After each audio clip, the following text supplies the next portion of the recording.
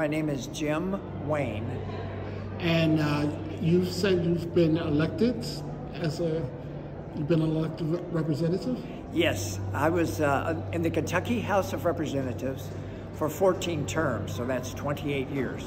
And so why is it important for social workers to become elected officials or be in the legislative arena? It's absolutely essential that our voice be present in these legislative bodies, because the legislative bodies typically are dominated by people who do not have the people skills that we have, and certainly do not have the conscience and awareness of really helping people by social policy.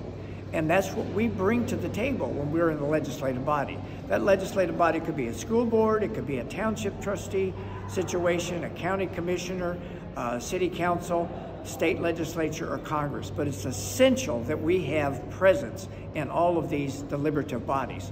And so I really encourage the social workers to think about what your gifts are and what you have to offer your constituents in shaping social policy in the place where you live. That's so important, because the dominant culture is going to move in the opposite direction to what we as social workers hold as value.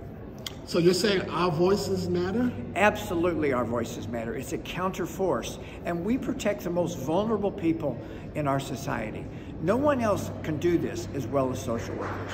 We understand the vulnerable people. We understand the social policies that will help them heal and bring them up.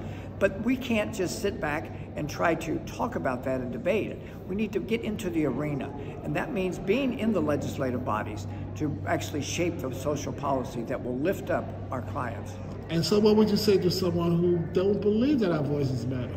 Well, I would say you better wake up, because the social work values and the social work beliefs do matter in shaping social policy. But it can't happen unless you're there speaking up for our most vulnerable citizens.